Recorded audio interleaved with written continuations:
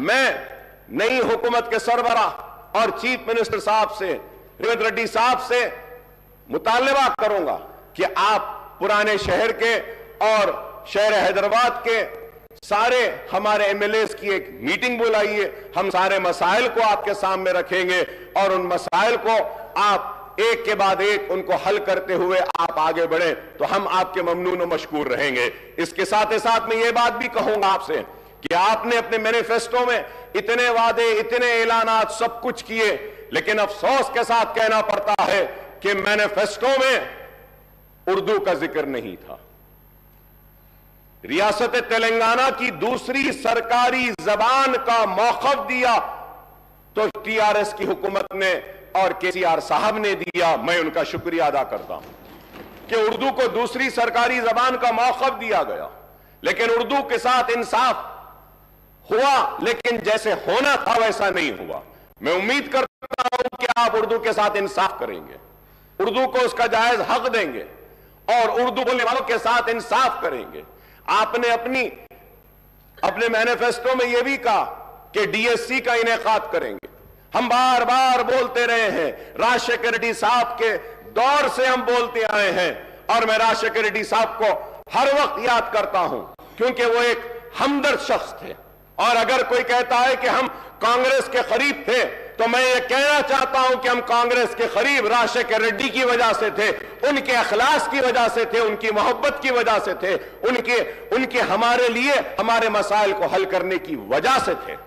हम राजशेखर रेड्डी साहब के बेशक करीब थे, हमारे काम करते थे और आज हम आपसे मुतालबा करते हैं, आपसे दरख्वास्त करते हैं कि उर्दू के साथ इंसाफ करिए। डीएससी को उर्दू के पोस्ट जो होते हैं उसमें आप डीएससी जब करते हैं तो एससी एसटी और बीसीज रहते हैं, वो एससी एसटी बीसीज को उर्दू नहीं आती है, लेकिन कानून ये कहता है कि आप एससी एसटी को वो पोस्ट दें, तो आपको चाहिए कि आप 2 वक्त उसका नोटिफिकेशन दें।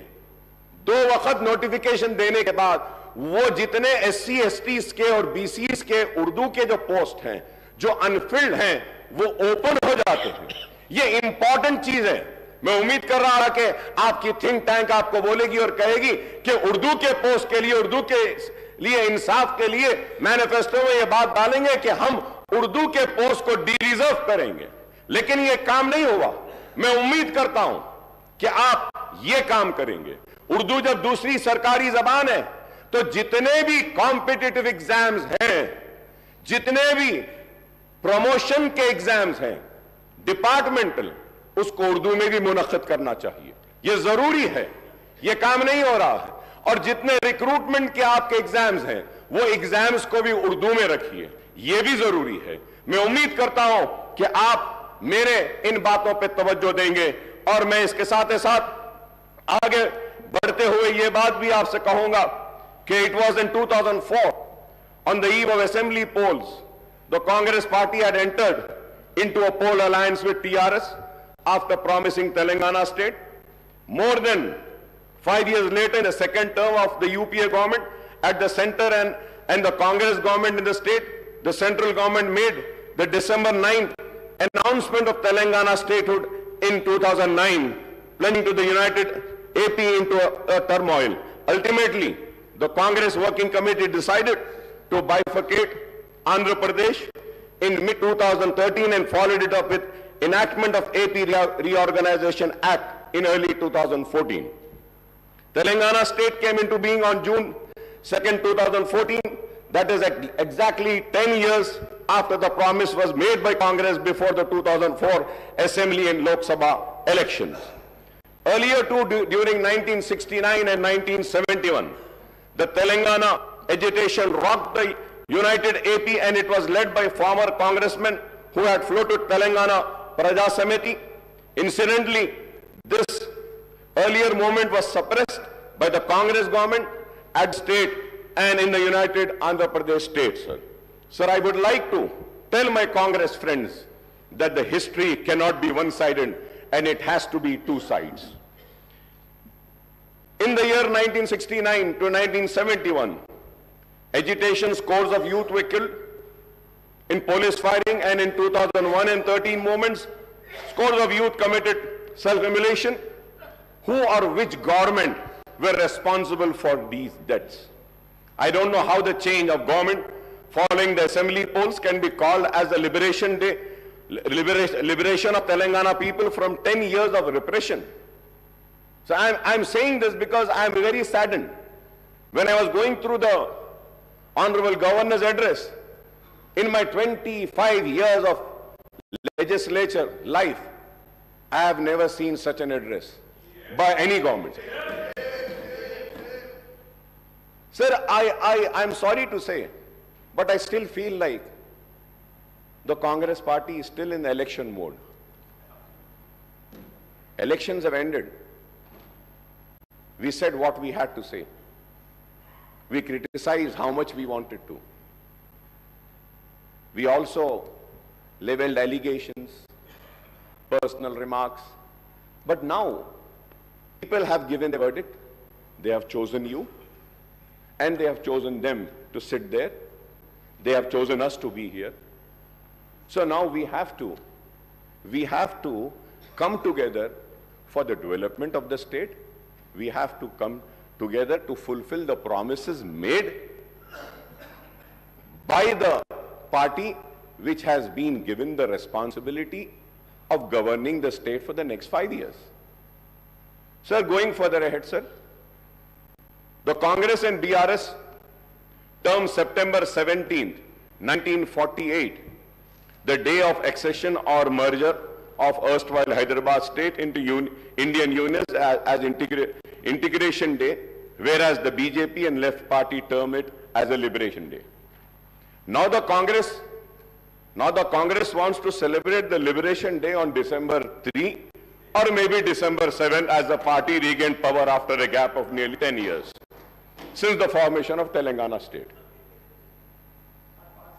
The Congress party has taken the historic decision on formation of Telangana state, but in the elections held in 2014, the people had given the mandate to TRS, which has fought for separate statehood.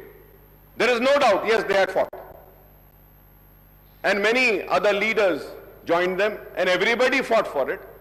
Yes, but we cannot deny the role, the major role of TRS and the major role of KCR. Again in 2018, the people voted for the TRS, which secured a greater majority. So terming the people's verdict in the previous two elections as something undemocratic or vote of autocratic, dictatorial or feudal role sounds something very sad, sir. It is not, sir. Sir, we are here. Sir, it is a democracy. We are living in a democracy. The people have the right. They can give me an opportunity or they can reject me. So we cannot question the decision of the people. If today the Congress is questioning and giving names to the verdict of the people of yesteryears, then the same thing might happen with the Congress for the verdict which have been given today by the people. We need to be cautious. Sir, we need to be very cautious. Elections have ended. We are here for progress. We are here for development. We are here to fulfill the promises made to the people. We have to be focused on that rather than, pulling each other apart from the, sir, so terming the people's verdict, I have already said, sir, apart from the 6 guarantees outlined under Abhay Hastam and the promises made under Right to Youth, SC, ST, Minority, BC Declaration, many other initiatives have been assured by the Congress. Understandably, the Governor's address has set out the priorities, policies, programs and schemes of Congress government for all-round development of the state and welfare of all sections of people. I would like to recall that the backward classes, scheduled caste, scheduled tribe and minorities account for an overwhelming proportion of the state's population, sir. They together constitute almost 85%, BCs 46%, SCs 15.5%, STs 9.2%, and minorities 14.3% of the state's population, sir. The Congress has committed to provide a better deal to all these sections. It has promised to introduce minority sub-plan as also the BC sub-plan, named after Mahatma Jyoti Phule. The Congress has assured to spend 2,000 crore per annum, amounting to rupees 1 lakh crore in 5 years period for BC welfare, and this is a welcome step, sir. Similarly, the party has assured to enhance the minority welfare budget to rupees 4,000 crores, including 1,000 crore annually for subsidized loans to minority youth and women, sir. Sir, when I say about, and I talk about 4,000 crores for minority, let me make it very, very clear to the government, sir, what the Congress government is doing in Karnataka and what it was doing in Rajasthan. And, you know, they were calculating the amount spent on other schemes also in the minority budget. Kindly do not do that. If we have to see the other schemes with which the minorities got benefited in the last 9.5 years, like in pension, like in Shadi Mubarak or Raitu Bandhu, Raitu Bima and other schemes, where Muslims are also part. If we have to take into account that amount and the 2,200 crores, we have already crossed 5,500 crores. I hope that the 4,000 crores will be only for minority welfare department. I hope that. I hope. So the Congress has promised to rename Dalit Bandhu scheme as Ambedkar Abhaya Hastam and extend it to both SCs and STs, and to raise the financial assistance to rupees 12 lakh per family, sir. The party has also assured to raise the reservation of SC/STs to 18% and 12% respectively, sir. However, the Congress has maintained a silence on the demand for raising the reservation for socially and economically backward sections of Muslims of 12%, sir.